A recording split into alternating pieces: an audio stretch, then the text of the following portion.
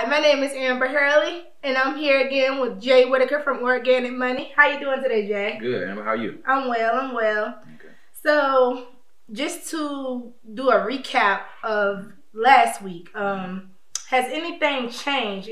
Have we had any major changes since our last conversation? The price of gold has increased. It's almost at 1,700 again. Okay. For a 7-year high.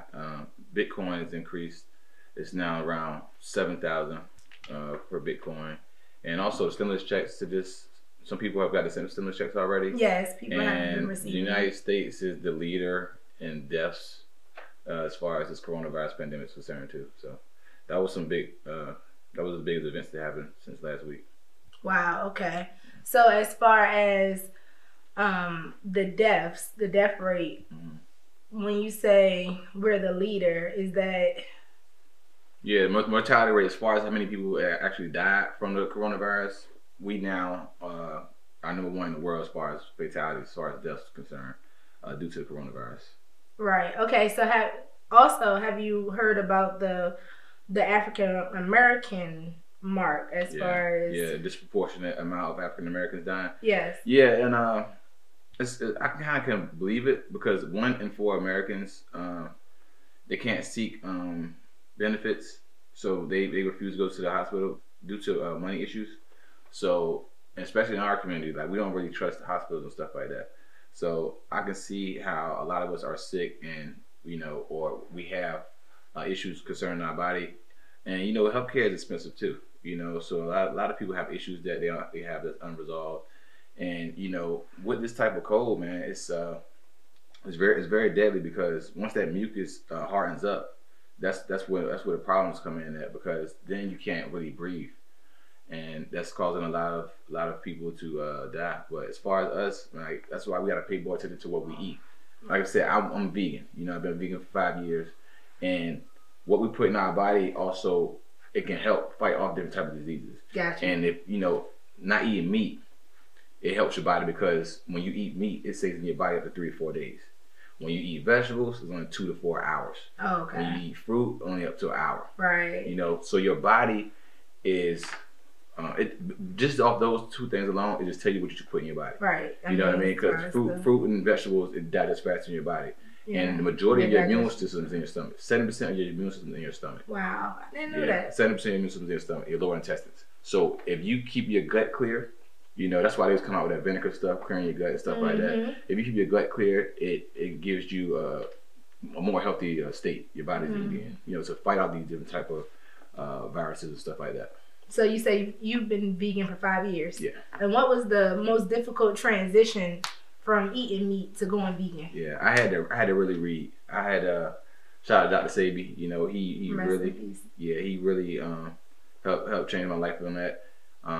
I did his practices in the beginning as far as he had a list of foods you could eat, and my hardest thing was just chicken. It was chicken and steak. I was a big chicken and steak man. But once I read and understood why you should eat meat and the way I felt, it was a no-brainer.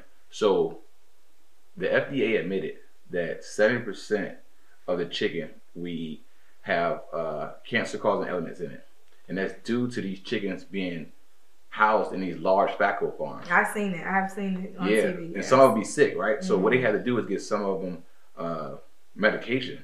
Instead of giving them something that's sick, they give it all of them, because there's too many of them to find out if they're sick or not. So all of them get this antibiotic, and this cancer causing them to us. So us eating chicken, that's why that helped me out as far as not eating chicken. You know what I mean? Once that was a no-brainer. Even with meat, having it in your system for 3 to 4 days, I'm like, wow, because it's dead. You know what I'm saying? Even what's going on with this pandemic, man, the stores are selling out of food, but guess what? I know. The live food section, where majority of the shopping should be done at, which is produce, is booming. Stacked, yeah. Stacked, got stuff all in. Produce in the store, you're gonna see the produce looking the best opposed to these empty shelves, as far as the meat and everything else is concerned. But that's what we need to do the majority of our shopping at. Health is wealth. So even if you do cash out from the society and just in these investments, you have to sustain your wealth, because health is wealth, like Dr. Sabi says. You know what I mean? So that's part of wealth building too. Absolutely.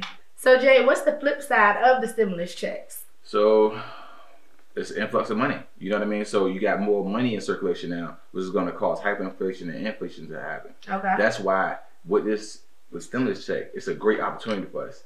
We're in the midst of a wealth transfer. This is the best opportunity to sustain wealth. Okay. That's what our people need to understand. Like, even though it's a storm, in the midst of the storm, is always a silver lining. It really is a silver lining in this storm, you know, and that's gold and silver. And with the stimulus check, they should do is like building a house. You should get your foundation right first. The foundation is gold and silver. Physical gold and silver is the foundation of the house. That's how we got to build. That's what we got to build off first. Then I think cryptocurrency is going to be huge. So use some of that to buy some cryptocurrency. Put majority of it in silver and buy some in cryptocurrency. Okay. And then if you want to do the stocks and things too, that's also another a vehicle you can use. Okay. To purchase. So that's more of the action plan. So you say gold and silver. Yeah, gold and silver. Cryptocurrency. And then if you want to, you can invest in some stocks. Invest in stocks. And I would say the stocks that are used for life essentials. You know what I mean? The food industry, you know, oil. Right. You know, stuff that you know is going to be used in the years to come.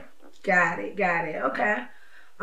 So as far as, we have to really dive more into this stimulus because the people, I don't really feel like they're aware of what they should be doing with it. I mean, you just told us exactly what to do with it, but I don't think they understand the severity of like the government giving you free money. I think they're looking at it like it's not gonna money. It's gonna be I think it's gonna be a long downturn in the economy.